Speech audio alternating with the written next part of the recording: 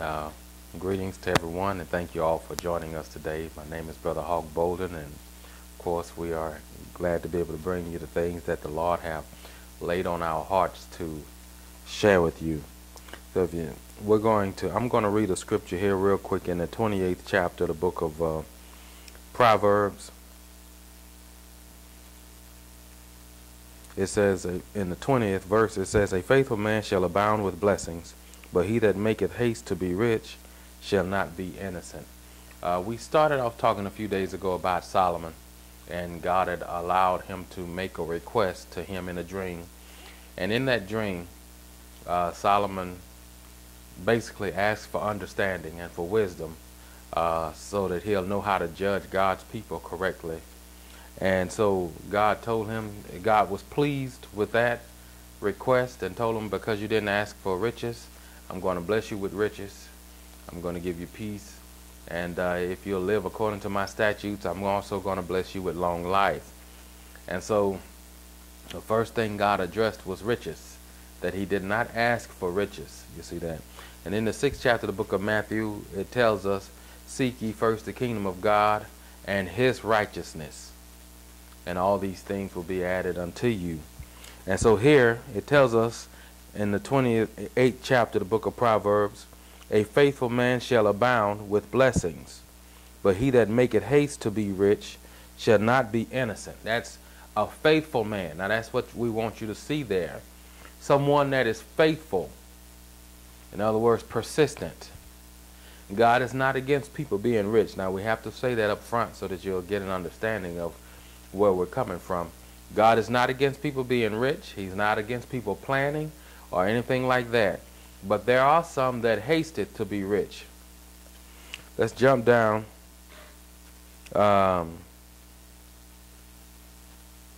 Verse 22, it says, "He that hasted to be rich hath an evil eye." Now that's talking about your lottery as well. That's folks hasting to be rich. You see that? "He that hasted to be rich hath an evil eye, and considereth not that poverty shall come upon him." That's why so many people, when they win the lottery, if you don't have the capacity to make the kind of money that you can win in the lottery on your own, you won't have the capacity to keep it. That's why so many people that win the lottery end up not having it a few years later, end up back in the same place they were before they won the lottery, because they don't have the capacity, they don't have the faithfulness to be rich to begin with. You see, God prepares people for that. You see, God prepares people. And the bottom line is this: if you are faithful in God, and if you are truly trusting in God, you're not concerned with having a lot of money. That's not your concern. Your concern is doing the work of the kingdom. And then you allow God to bless you with what he wants to bless you with. You have to know that everybody is not meant to be rich. It's not meant for everybody to be rich. And you have to know that if you are faithful to God first and foremost, that whatever God has allotted to you will be yours. And many people, even churches, having money and financial seminars, and as far as I'm concerned, it's just a way for them to get around the blessings of God. In other words, the blessings of God, God blesses you through your faithfulness to him. And so a lot of times people have these little seminars and, and even in the name of God, for the purpose of teaching people how to obtain money outside of God. Whereas you have to know, if you just do what God have called you to do. And many people can't even answer that call to the Lord. Many people don't even go into full-time ministry because they're afraid of not having money, or they're afraid of losing they're afraid of losing out some kind of way. That some kind of way God is not going to provide. And that's a lesson that we learned with the children of Israel when they came out of Egypt, that God gave them manna from heaven on a daily basis. And that first day, a few of them gathered more than what they were supposed to gather because they didn't trust God.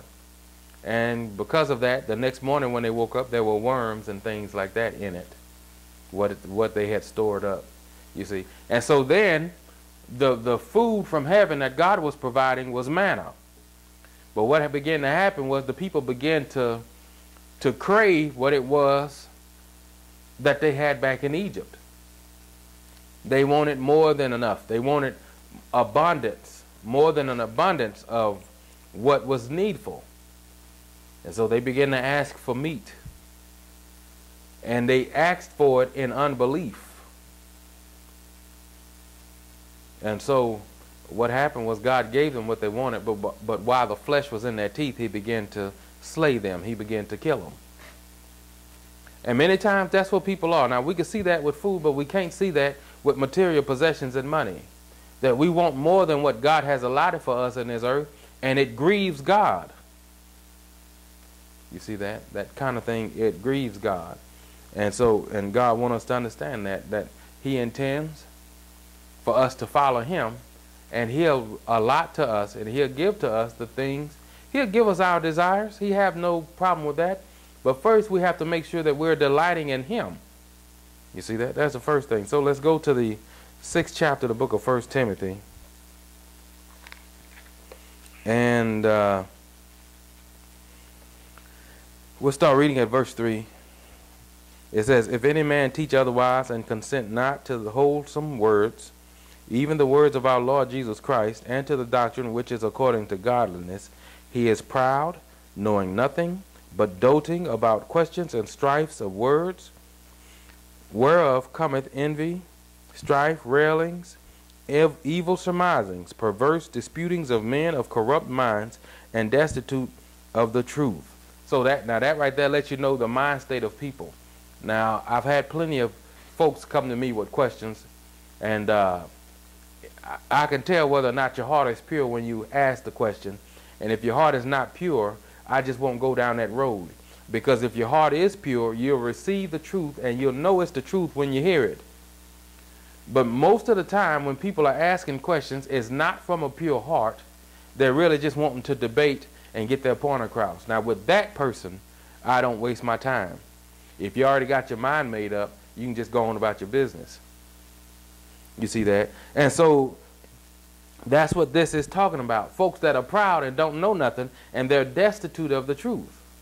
Well, they got a whole lot of information, but there's no truth to it. And look at what it says: "Perverse disputings of men of corrupt minds, and destitute of the truth." How? "Supposing that gain is godliness. From such withdraw thyself." And that's where people are, even in church. Now this is talking about church folks. These people assume that the more you have is because God have blessed you with it. The more you have, the more righteous you are. And so some folks can't even stand to be around preachers that are content where they are, that don't have to have all of this world's goods. They want folks that they can lift up and put on a pedestal. And I'm just not one of those people. I'm just plain simple. I really don't care about the things of this world. I just want to see people get saved. You see that? And whatever God has for me, I know that I'll have it, but I'm not going to him on a daily basis begging him for it. I just understand this, that if I keep serving the Lord and doing what he's called me to do, then whatever is mine will come to me. And I don't have to go fishing for it. And I don't have to beg him for it. I don't have to go through scriptures and quote scriptures, 10 times a day on blessings and all of that. I just do what God called me to do. Everything else will come. You see that? And so this tells us to withdraw ourselves from people who think that gain is godliness. In other words, some kind of way, the more you have equals the more faith you have, which equals a better relationship with God.